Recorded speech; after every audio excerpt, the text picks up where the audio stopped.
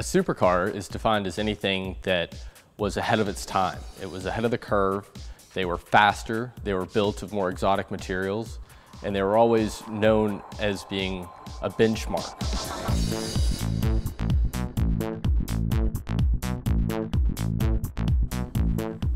The supercars we're offering were all developed in different ways to accomplish different feats. The 959, for example, was developed as a technological tour de force.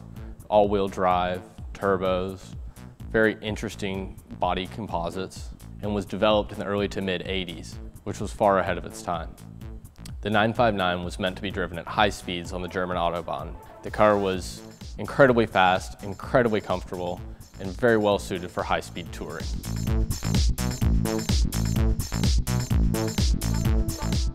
The 200-mile-per-hour benchmark was always something that everyone wanted to accomplish. It really wasn't until the F40 was developed that a manufacturer was able to break the 200-mile-per-hour mark with a street-legal car. The F40 was an incredible car. It's widely known as Enzo's last car. It was built out of carbon fiber and composites. The twin-turbo V8 in the car was a fantastic motor. The interior of the car was just raw carbon fiber, manual wind windows, strings for door handles. You know, air conditioning was optional. They're just raw race cars for the road. The F40 and the 959 put Ferrari and Porsche back on the covers of magazines and back in posters on bedroom walls. The EB110 was Bugatti's comeback. It's a luxury supercar capable of speeds in excess of 200 miles an hour, but clothed in a very comfortable, nice body with luxurious interior. The engineering and motor for this car is phenomenal. It has a 3.5-liter V12 with 4 turbos.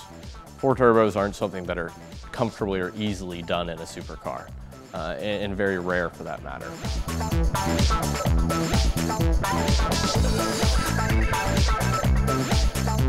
In developing these 3 cars, the 959 is known as a technological tour de force, whereas the F40, when it came along, was more of a crude, raw race car. When we got into the EB110, that car was more of a luxury supercar. It could easily break 200 miles per hour, it could easily be driven down the Autobahn, and it could easily be driven around town. These 3 offerings are very much emerging supercars and emerging collectibles. The F40 being the last car that Enzo developed, the 959 being one of the first supercars from Porsche, and the EB110 being the car that actually brought Bugatti back. All 3 of these have significant places in history and histories of each brand.